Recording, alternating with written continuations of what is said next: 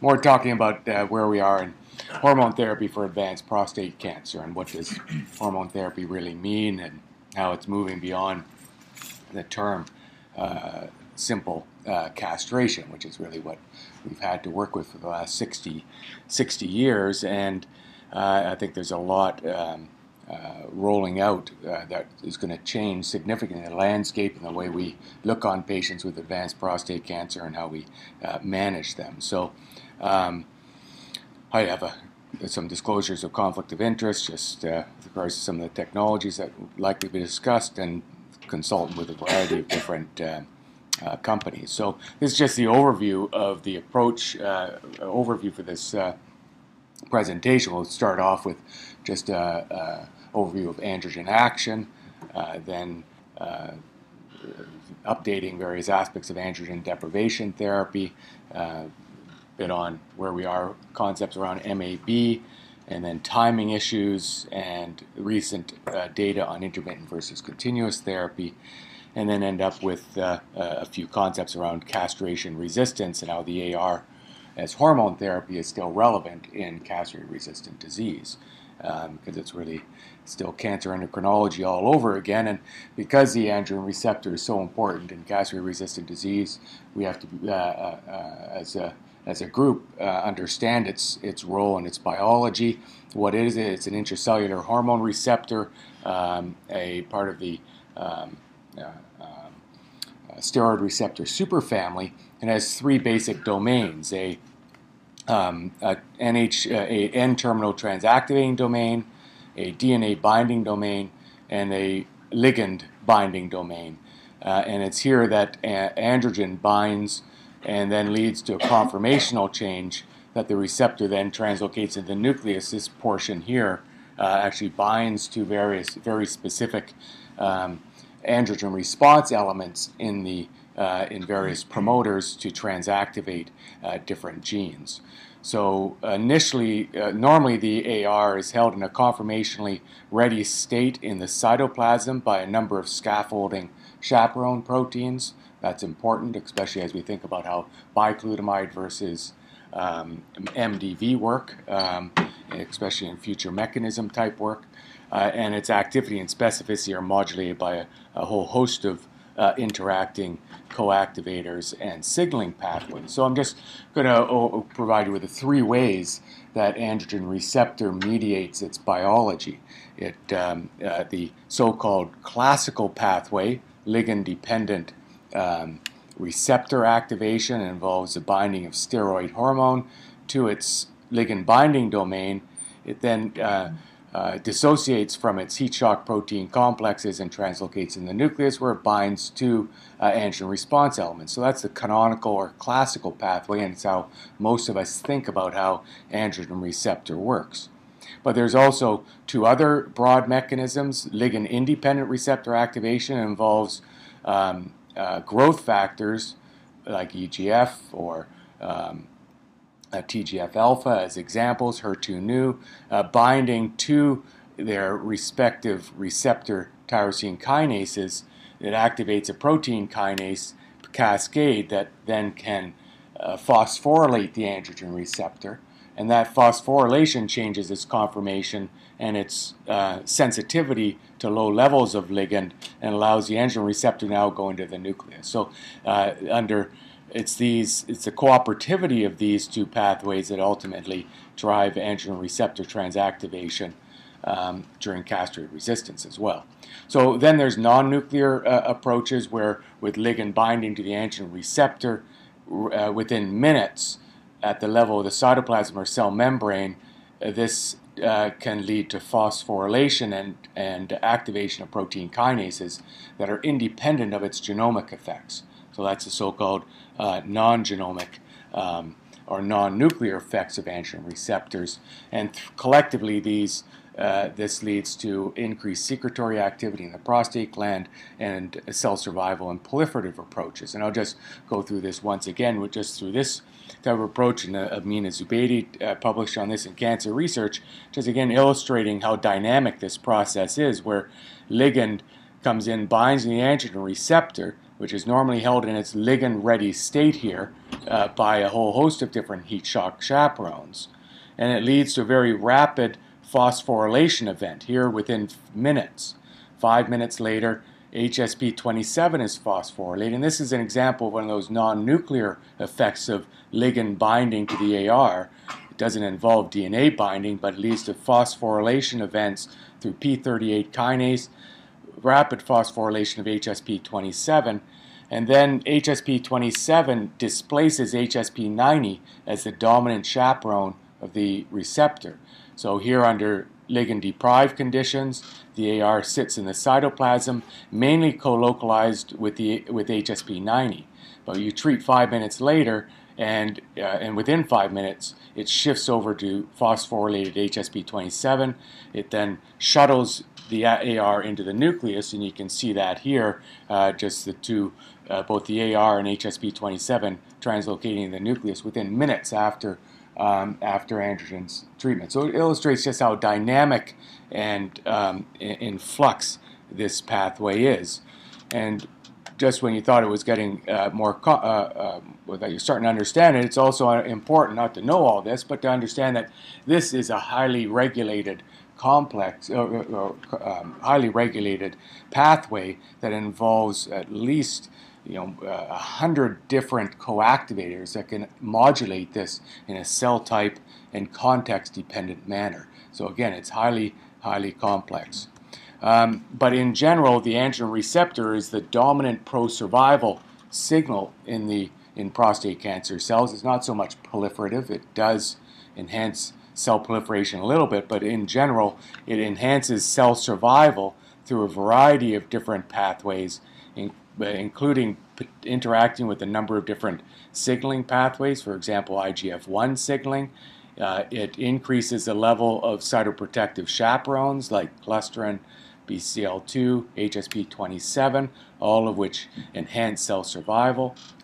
It's been shown to increase microRNA, which are naturally occurring antisense within the cell, and those then knock down pro-apoptotic genes. Things like BAC, for example, in this PNAS publication by Rafe DeVere White out of San Diego. So those are examples of some of the biology that the androgen receptor mediates. It's clearly a pro-survival signal. It's an oncogene in terms of driving prostate cancer carcinogenesis and prostate cancer progression, and it really was the first credentialized therapeutic target in prostate cancer, and arguably the first molecular target in all of oncology. And this was work that led to Charles Huggins' Nobel Prize back in the 1960s. And clearly there was excellent responses, but these responses were not necessarily durable and invariably led to castrate resistance. And clearly understanding these processes can lead to a prolonged chronicity of this delaying castrate resistance. So how can we, short of understanding the microbiology, how can we use hormone therapy here, targeting the AR, to further prolong time to castrate resistance?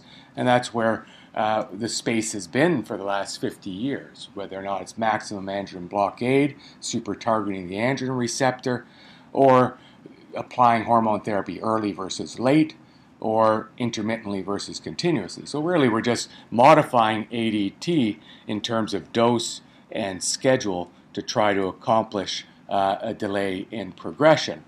And for 30 years, probably $100 million worth of clinical studies, complete androgen blockade hasn't really been borne out to be superior to simple castration, followed by perhaps delayed blockade of the androgen receptor. Complete androgen blockade is just the use of an anti-androgen with medical or surgical castration. And a number of studies, including a meta-analysis here, essentially show no significant gain when an anti-androgen was added to surgical or medical castration. The problem is that this meta-analysis included all types of castration therapy. It assumed that surgical and LHRH-induced castration was the same.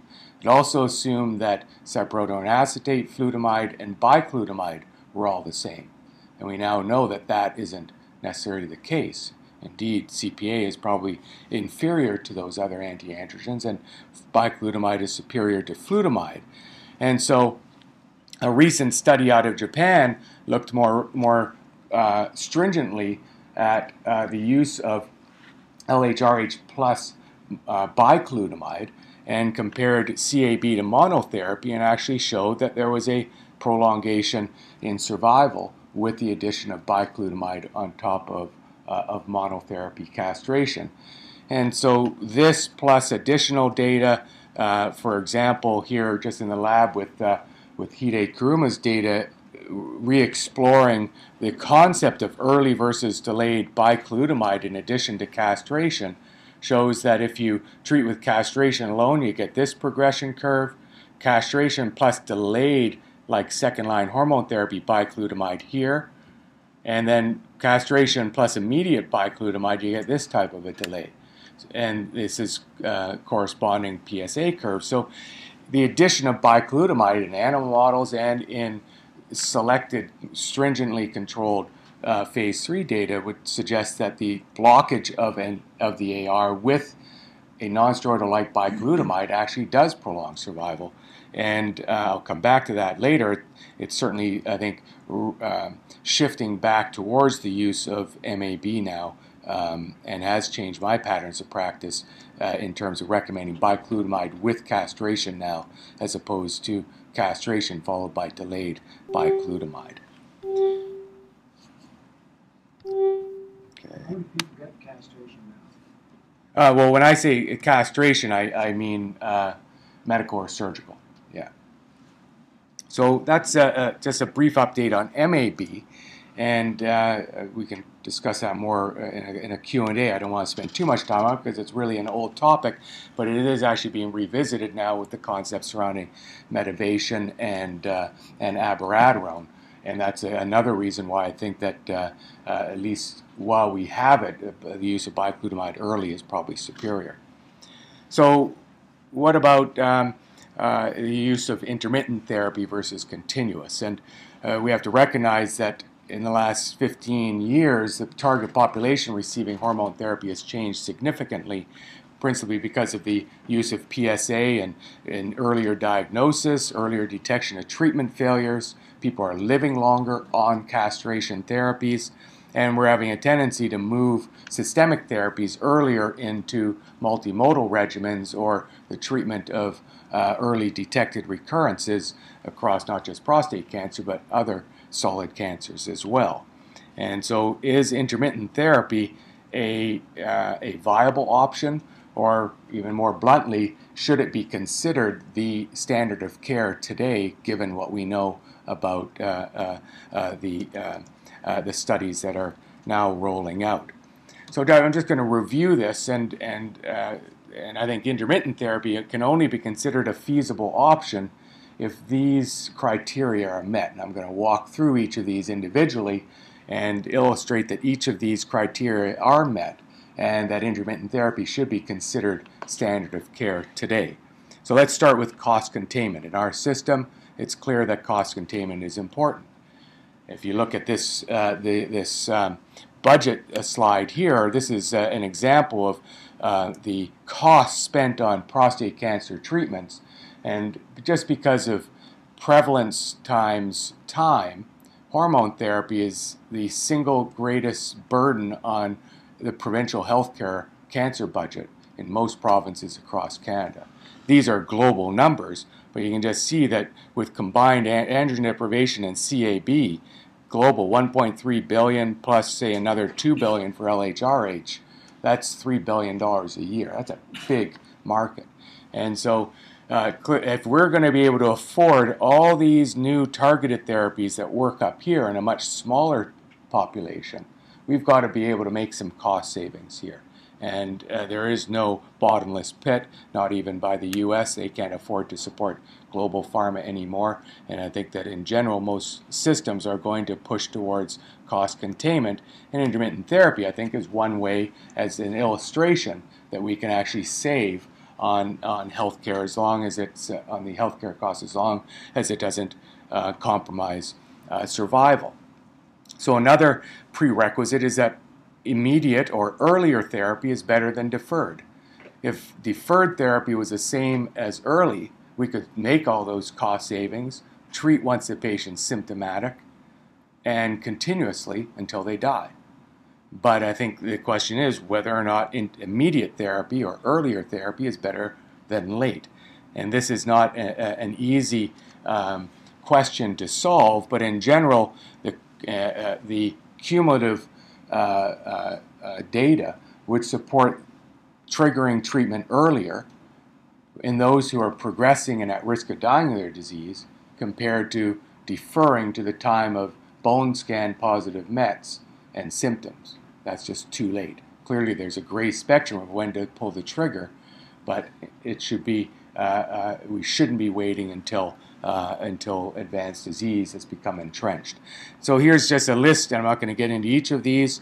When Alan was a fellow way back when here, he actually looked at Shionogi models and compared immediate versus deferred hormone therapy at various tumor volume burdens in this castrate-dependent model, and showed that improved survival was seen when castration was implemented at low tumor burden versus high tumor burden. All that does is show that like most systemic therapies, castration works better when tumor burden is small, as opposed to waiting until heterogeneity and all sorts of other resistance mechanisms are built in, and then the responses tend to be much more short-lived. So that's preclinical proof of principle. What about clinical studies? And again, I won't get into these. You're all aware of them. The EORTC study by Bola showed that when it compared patients with high-risk localized non-metastatic cancer, hormone therapy plus radiation versus radiation therapy alone.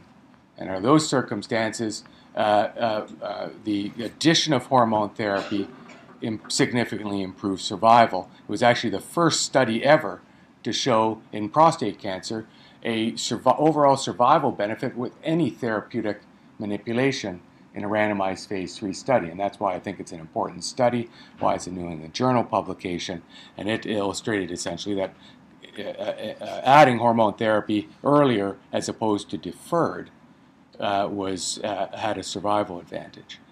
The ECOG study with Messing, similarly, post-radiation therapy, post-radical prostatectomy node-positive patients, only 100 patients, but it was strongly supported and showed that overall survival and prostate cancer mortality by the inverse was significantly improved when castration was added at the early post-surgery as opposed to waiting until metastatic progression occurred, and illustrating that early hormone therapy in that population prolonged survival.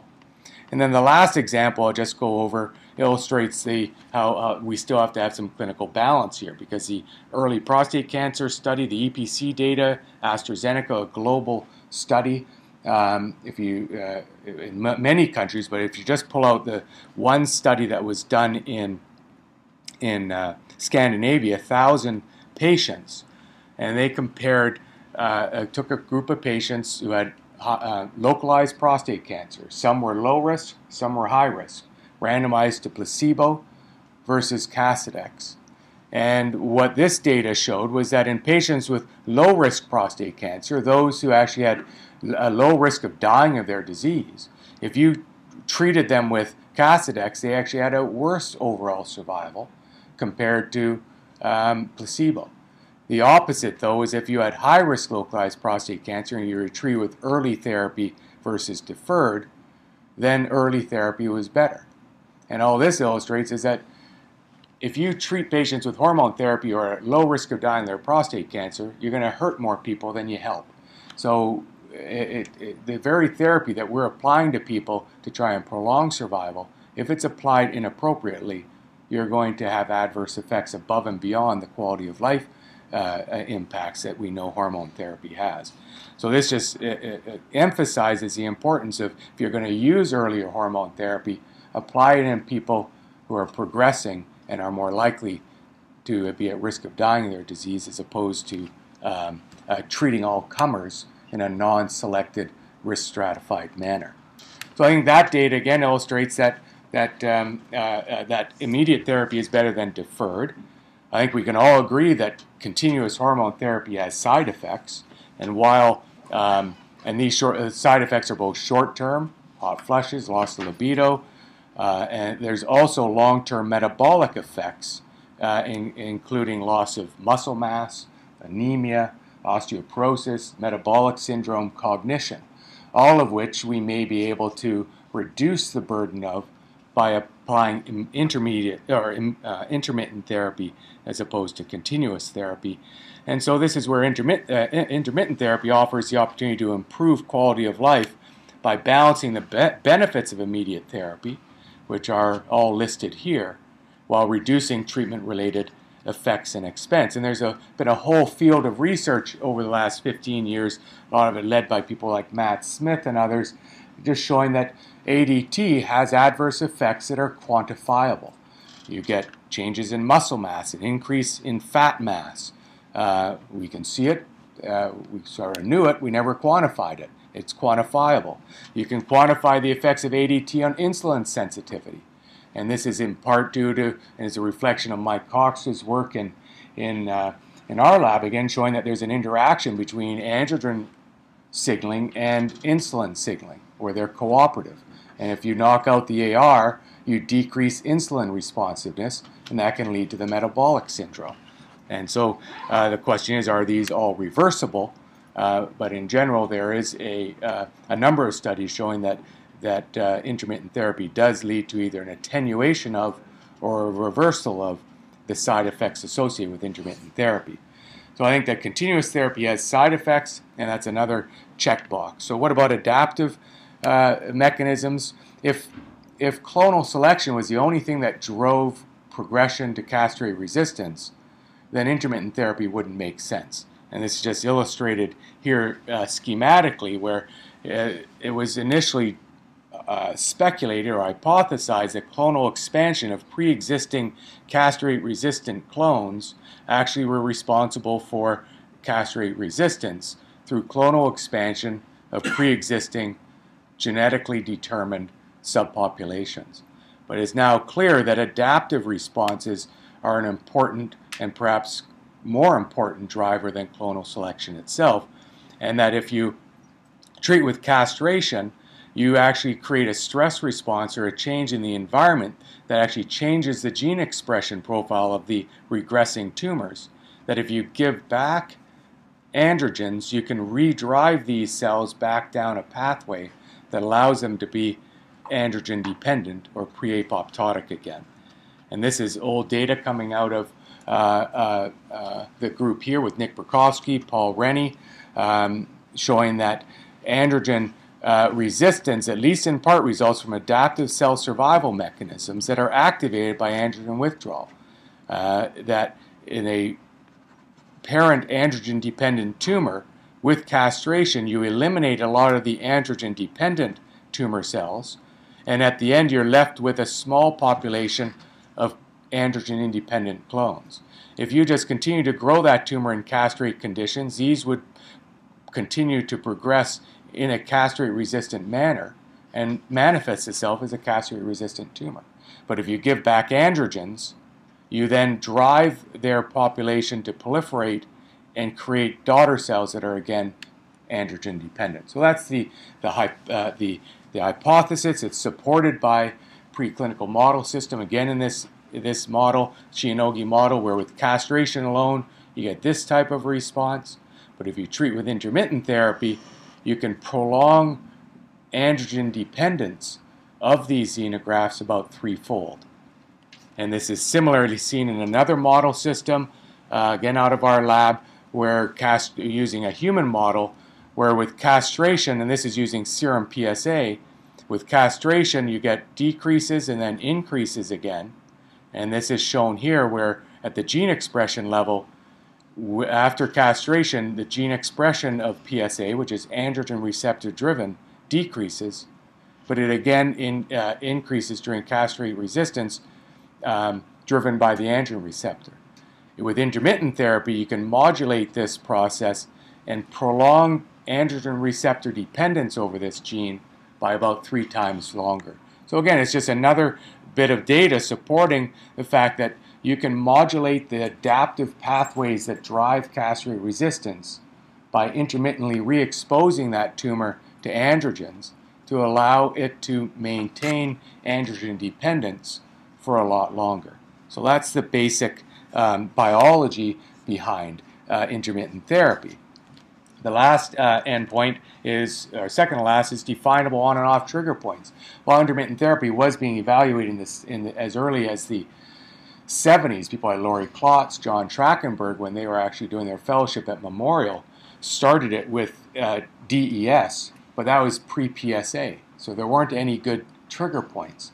It wasn't until Nick Burkowski and Larry Goldenberg here started a prospective phase 2 study that showed that if you used PSA as the trigger point, you could actually treat patients with castration, follow their PSA, come off after 9 months, allow the testosterone to recover. Here, libido would return, other quality of life measures would improve, and over time, PSA would again rise.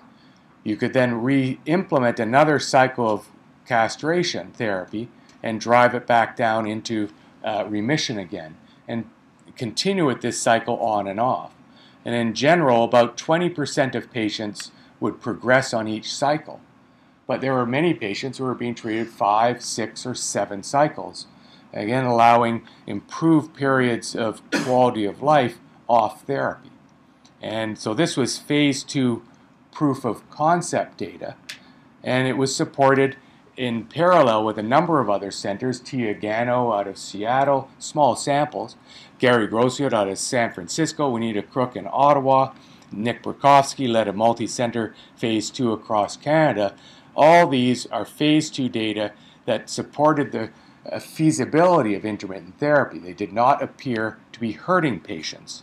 And so I think that what they illustrated was that there were definable on and off trigger points that allowed intermittent therapy to be applied in a feasible way to patients with advanced prostate cancer. So that's great. I think that these are phase 2 data. We could have stopped there because clearly phase 2 data always looks great, but we know that phase 2 data is oftentimes not as good as what we would like them to be, and it takes phase 3 data to ultimately pave the way to level 1 evidence. So while this phase 2 data was showing feasibility, a number of large groups were testing this in prospective phase 3 studies.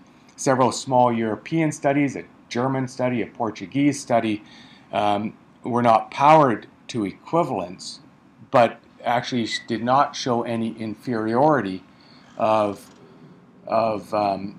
intermittent therapy versus continuous. I don't get into those too much just because they weren't all that powered. But in North America, NCI CTG and SWOG partnered on 2 large phase 3 studies, one in M1 or D2 disease, comparing continuous versus intermittent therapy.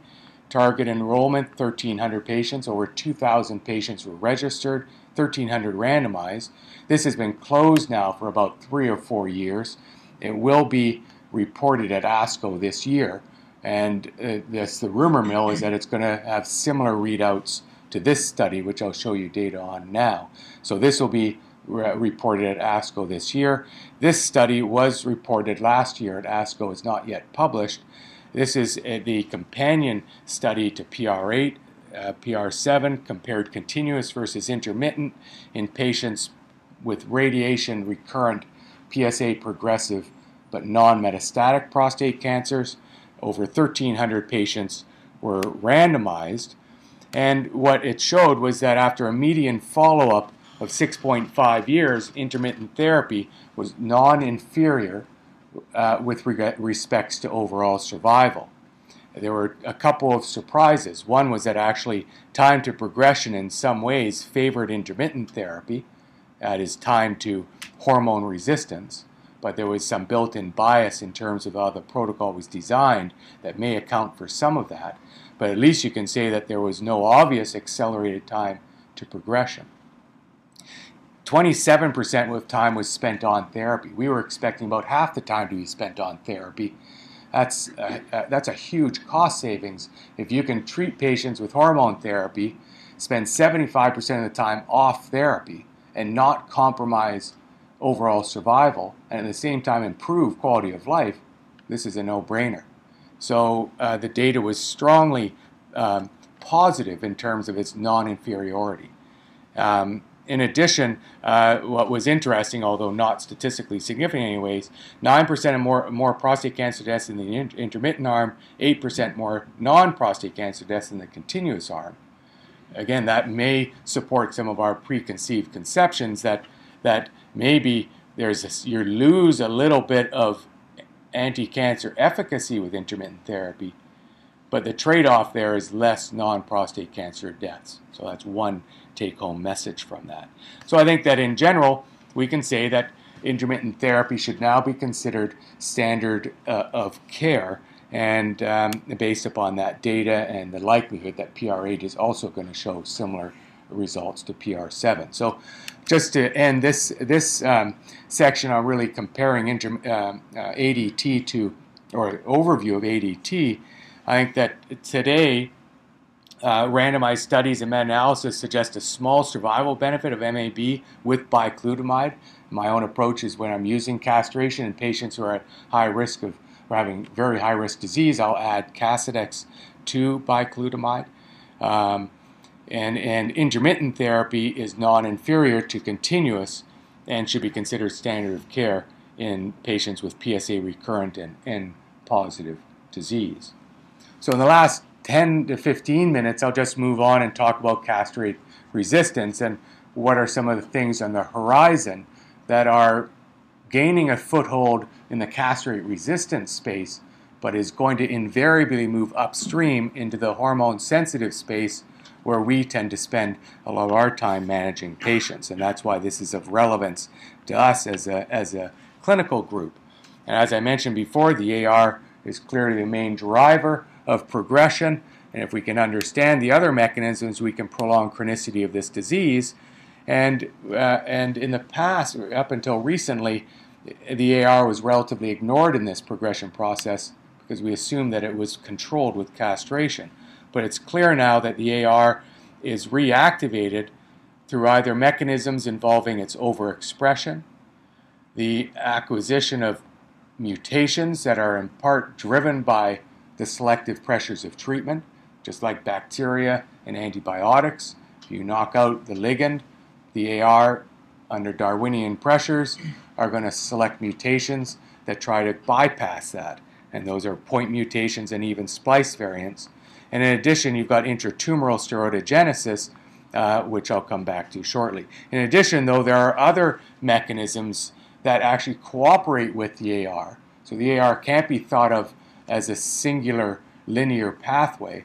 There are other pathways, including growth factor pathways, that cooperate with to enhance AR signaling, and the AR actually cooperates with these growth factor signaling to enhance both cell survival and proliferations.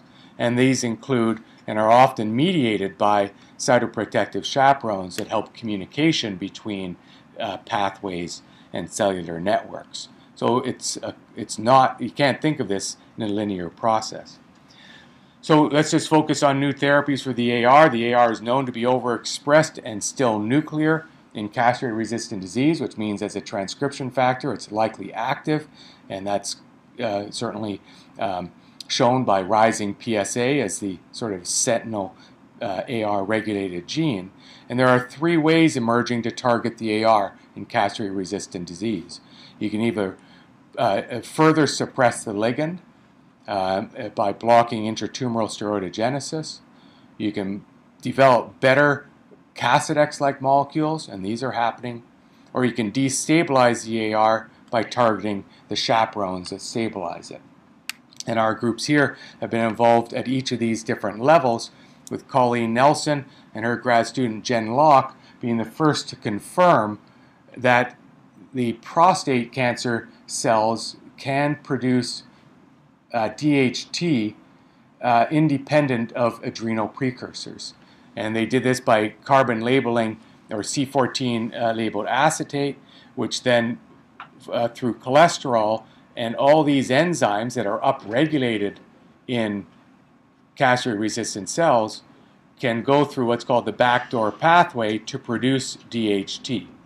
And so the prostate cancer cells, in addition to adrenal and Leydig cells, have now been confirmed to be able to make DHT independent of other steroidal precursors. And that is just, again, emphasizes that this has to be an area that is focused on as a therapeutic target. And alongside of this, abiraterone acetate was developed. It was actually a more potent CYP17 inhibitor than ketoconazole. It was developed at Cancer UK, out-licensed to a small biotech company called Cougar, which was actually co-founded by a urologist, Ari Beldergren, then went on to be acquired after phase 2 by J&J. But this agent inhibits androgen biosynthesis not just in the testicle and adrenal gland, but also in the prostate cancer cells itself.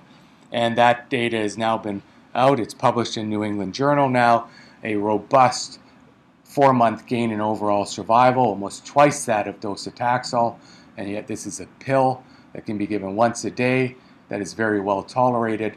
You only have to watch out for some fluid retention and hypokalemia. And so this is something that is moving forward as we speak upstream of castrate resistance, and something that we have to be aware of. Anti-androgens blocking the ligand binding domain, and that's where Medivation 3100 is. It is compared to untreated controls, Casodex versus here a precursor of Medivation, much more active preclinically. Again, it blocks ligand binding here much more potently than bicalutamide. And in fact, when it binds to the androgen receptor does not dislocate from its chaperone complex. With bicalutamide binding and flutamide binding, these can still go into the nucleus. But with MDV, it entraps the AR in the nucleus, and the AR then actually becomes more chaperone dependent because it's actually stabilized in the cytoplasm. Again, it's active, and in phase 2 studies out of a number of different centers here at Memorial, in patients, there's clear activity. This is what's called a PSA waterfall plot of patients with castrate-resistant prostate cancer.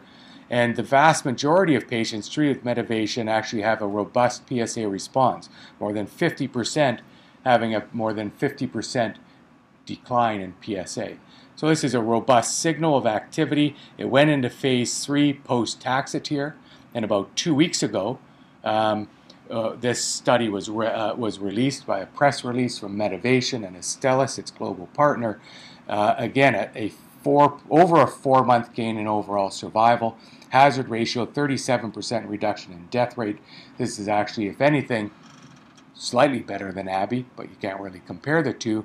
Suffice to say that it's in the same ballpark as Abby, and it's another drug that moves the yardstick closer to the touchdown zone in terms of being a very active drug, safe, well tolerated, and prolonging overall survival. So that's the example of the anti-androgens coming. There's actually several more coming in behind it as well. So another way, a third concept, is lowering the androgen receptor itself by targeting the chaperones that stabilize it in the cytoplasm. And this comes back to work that Amina Zubeidi did in the lab, showing again that the AR requires chaperones both for basal receptivity and activation, but also for translocation into the nucleus. There are small molecule inhibitors of HSP90 in development. They're having problems moving forward for various reasons. We went ahead and targeted HSP27 with the concept that, with the hypothesis that if we inhibited HSP27, we would destabilize the AR, and it would then become ubiquinated and degraded by the proteasome. And Amina showed this in her cancer research paper, that was actually the case. And we can illustrate it in this figure, that this is a androgen-sensitive prostate cancer cell tumor right here. Its light signal, luciferase, is driven by androgen receptor promoters and activated by testosterone. So if you castrate the animal, the light signal disappears. So this is just a illustration that castration shuts off AR signaling. We know that, but now you can model it. And over a period of weeks after castration, the AR signal again becomes reactivated. Not because the tumor is getting bigger, the tumor is still there. It's becoming reactivated because in these mice, the human prostate cancer tumor is turning on all the enzymes that make intratumoral DHT, and that then drives AR signaling again. But if you come in and knock out HSP27 here, you can destabilize the AR and decrease AR transactivation, and this leads to a delay in progression in terms of both tumor volume and PSA progression. Preclinical proof of principle that targeting HSP27 delays castrate-resistant progression, and this then went into a phase 1 study here in Vancouver at 2 other centers across Canada, led by Kim Chi. This drug has been licensed to Oncogenics, and Oncogenics is the commercial vehicle. But in this phase 1 study, which treated prostate, ovary, lung, bladder, and others, we had 3 patients out of 15 that actually had a robust PSA decline. In addition, many of the patients had a dose-dependent increase or a dose-dependent decrease in CTC count. CTCs are circulating tumor cells. They're an easily obtained peripheral blood sample that allows you to measure anti-cancer effects by measuring the circulating tumor cell burden. And this has been shown in some studies to be predictive of improved survival. So we use it in early studies to identify anti-cancer effects. And in this study, we were able to see both PSA declines as well as decreases in CTC.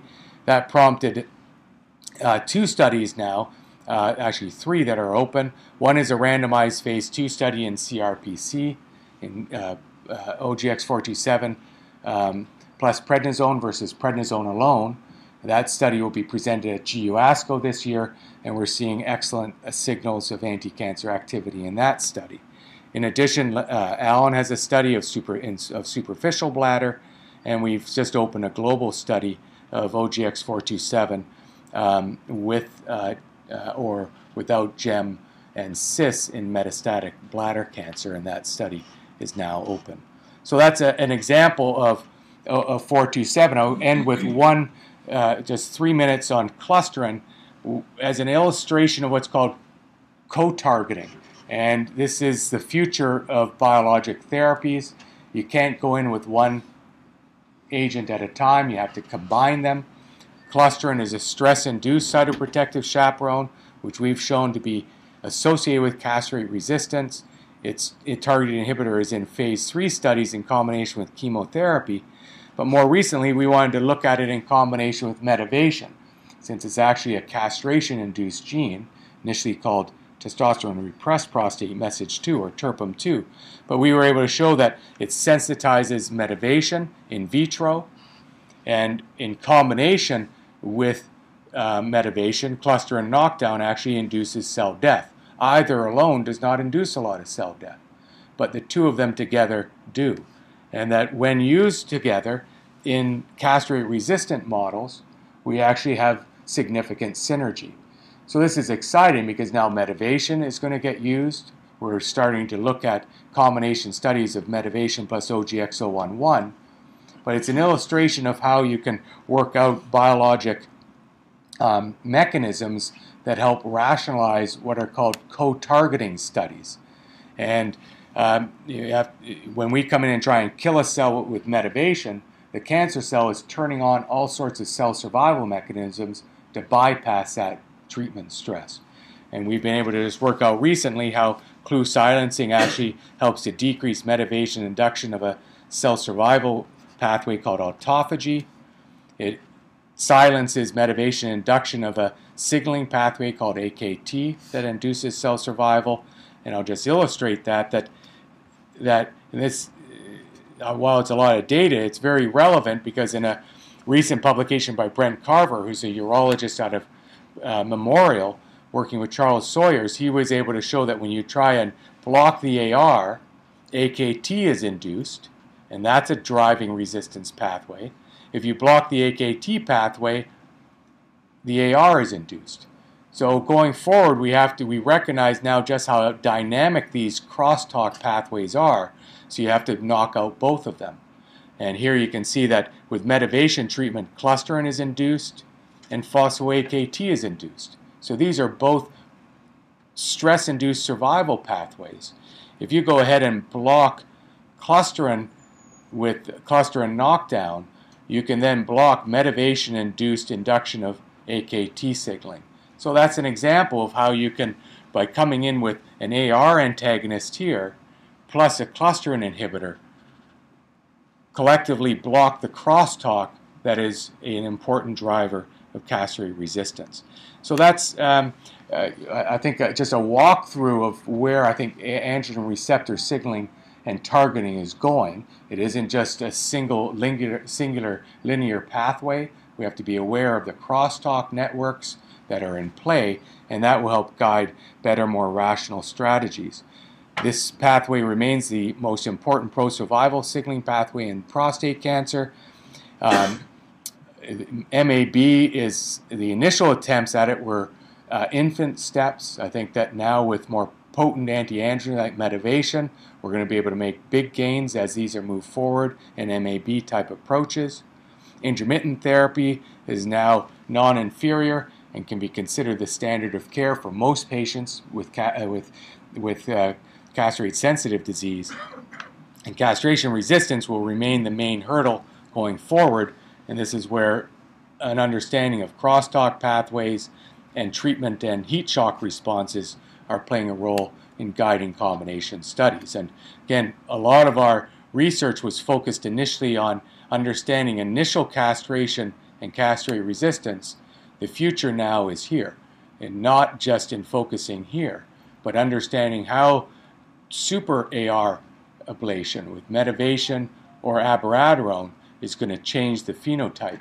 And there are going to be all sorts of new signaling pathways that are emerging that we have to focus on. And as Gretzky says, you have to skate to where the puck is going to be, not where it is. And that the future of targeted therapies in prostate is in this area. And I just want to end by again emphasizing that our past as urologic oncologists and urologic surgeons was as initially applied anatomists and pathophysiologists. The future is going to be in being applied molecular biologists. This is where huge investments are going. It's where the disease is going to be controlled and managed in the future. And this isn't even in the future, it's actually now. And if we miss our ability to be part of this trip, we will be sidelined and ultimately evolve into something that is less relevant. And we can take examples of some of our other surgical colleagues on how they've missed the boat in their subspecialty, and how we as a subspecialty have to actually continue to move forward. So I'll just end by thanking and acknowledging the many people who contributed to this talk. Especially want to acknowledge Nick Burkowski, who is really, I think, the founder of intermittent therapy as far as conceptualizing and driving it forward. Larry and Paul Rennie were important drivers early in this process as well. Recognize the work of Amina Zubeidi here and her work with HSP27, a lot of the other molecular biology studies, and the many postdocs and fellows that contribute to the work as well. So I'll end there. Thank you for your attention and welcome any questions.